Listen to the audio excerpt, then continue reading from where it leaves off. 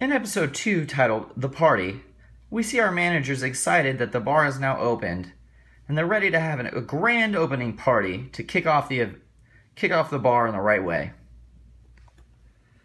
We see in the first slide, our manager decided what they want to do and how they want to go about it. Jar Jar thinks that they should throw a party. Obi agrees and Anna agrees, and Obi states that they should plan and organize and make sure that it's done right.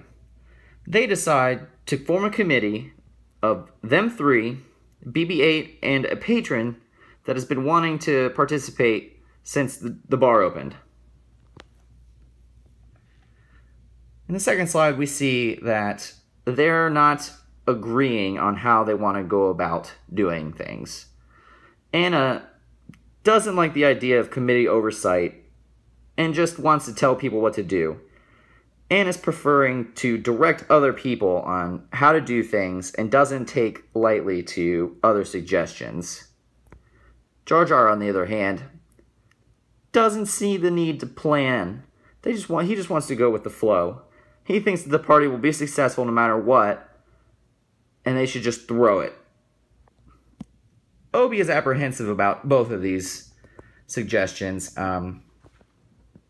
He thinks that the committee should divide the labor between themselves and in order to have a successful party. The three decide that Anna is going to organize the equipment, the drinks, and other amenities so that the customers will have a good time. Jar Jar is put in charge of booking Aerosmith to play at the bar for the grand opening party.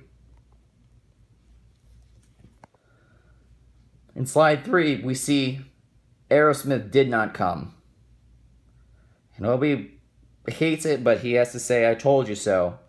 And he said that organization and planning was the key to success, and none of that was accomplished. And because of that, their party was not successful. Jar Jar and Anna realized that in order to run a business properly, they must organize and plan for the future and allocate their resources accordingly.